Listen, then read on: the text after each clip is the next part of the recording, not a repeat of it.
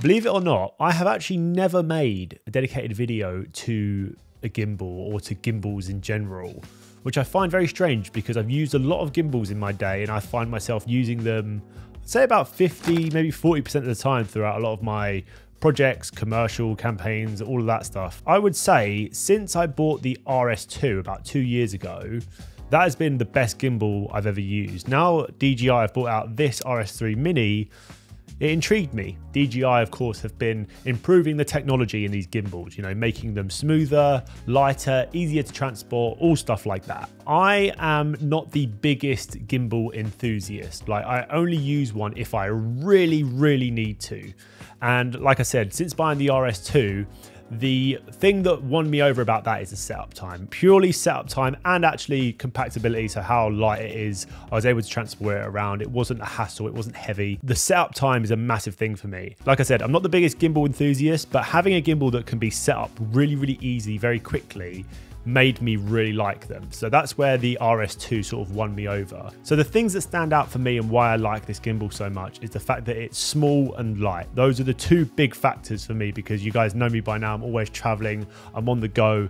This is perfect for someone who's doing a lot of traveling, who doesn't have like a lot of space in their bag, who wants to take a gimbal. It's not going to take up too much room. It's not going to be too heavy.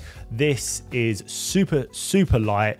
Obviously got all the mechanisms made out of some sort of like aluminium, I believe. This is definitely not going to weigh down your bag. So that is an A star for me in that department, having something small and light and easy to transport. Of course, another feature that DJI have added onto all of their latest gimbals is the locking mechanism. So you can lock all of the arms in place when you're carrying it around. So all of the components aren't like flopping about. So you can securely have all of these locked in place. And then once you've obviously balanced the gimbal, it can just stay like that. So you don't have to rebalance it every time. Something that DJI have done, which I'm a massive, massive fan of, is that they've made it way easier to switch from horizontal to vertical video.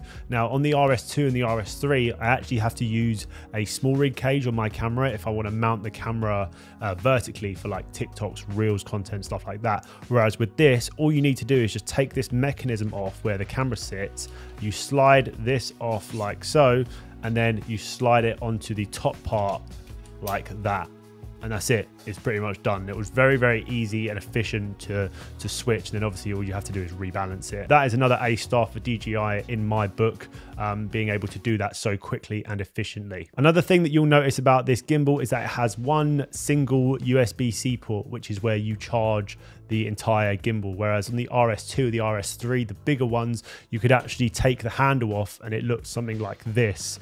And this handle would just be the separate part that you would charge from the rest of the gimbal. If anything, it would probably make this a lot easier to transport around if it could do that. But then again, it's so small, I don't really think you'd notice. The battery life with these gimbals are usually pretty good. Like the RS2 has lasted me at least 2 days of continuous shooting and it's probably ran out like 40 to 50%. So the battery life on both of the gimbals and this, when I used it the other day, is really, really good. Like I think I used about 60%. And one other thing, it has Bluetooth, so you can actually connect the gimbal to your camera and then you can actually record with your camera by pressing the record button on the gimbal, which helped me out a lot when I was shooting rollers the other night. I could just press the button, which is basically next to my thumb, and record rather than search for the record button on my camera and try and find it and whatever. Yeah, that made it a lot more convenient for shooting, definitely. Hello everyone, I'm now outside. As you can see, I've got the gimbal and I've got my camera here, and I'm gonna do a really quick timed real world test to see how fast I can balance this gimbal with the A7R4 and the 14 to 24mm on. The only reason why I wanted to use this lens and not the 24 to 70 is because this is the lens I usually vlog with, and I feel like if I was to use this gimbal for anything, it would be vlogging. But we're gonna do a timed real world test to see how fast I can balance this gimbal.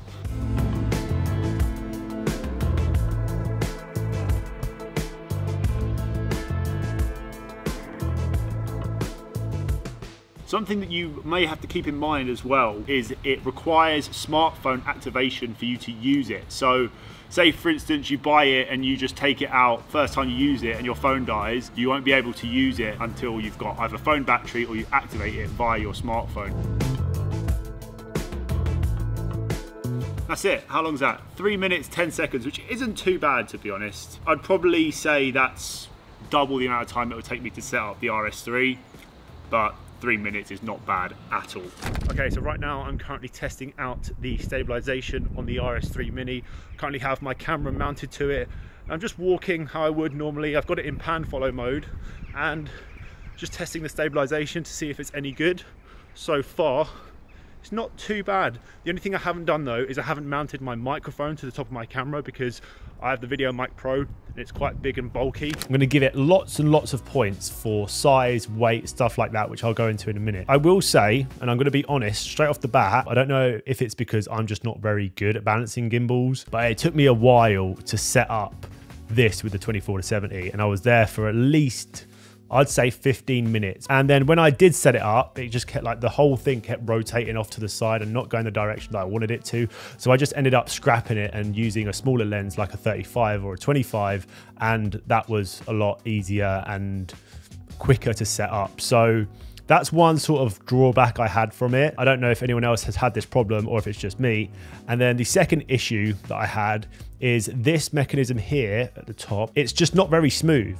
Like each of these components are really smooth when I want to balance it, but this, like, why is it, I don't know why. All right, so my final verdict on the RS3 Mini. Is this something that I feel like you should invest in? Now, if you're someone who does not already own a gimbal and you are looking for something that's not really going to break the bank too much, this is a great little option. The build quality is amazing. It's small, it's light, it's compact. It's not going to get in your way too much, and it will probably with ease hold a lot of Sony mirrorless cameras with, you know, 35 mils, 50 mils, whatever it is. Crop censored cameras, this will have a great time balancing it and I don't think you're going to have any issues. But for someone like me, I don't know what I would use this for because I already have an RS3 and an RS2. I don't know what use I would get out of something like this because I'm just used to using the bigger gimbals. I feel like they're just maybe a bit more reliable, especially if I'm using bigger setups. I can see why for someone who doesn't own a gimbal, this would be a great little option. And like I said, £300, it's not going to ridiculously break the bank. And yeah, it's a good little option for traveling and for smaller setups. I really much enjoyed using it, especially from that test footage that you saw at the beginning when I was getting shots of Tommy going through the tunnels. That held up really well. Thank you guys so much for watching. If you haven't already, please hit that subscribe button. It helps out a lot more than you think. Let me know your thoughts down below in the comment section as well about the RS3 Mini, whether this is a gimbal for you or it's not for you, you've considered buying it. Let me know your thoughts down below, and yeah, I shall see you guys very soon in the next one. Peace.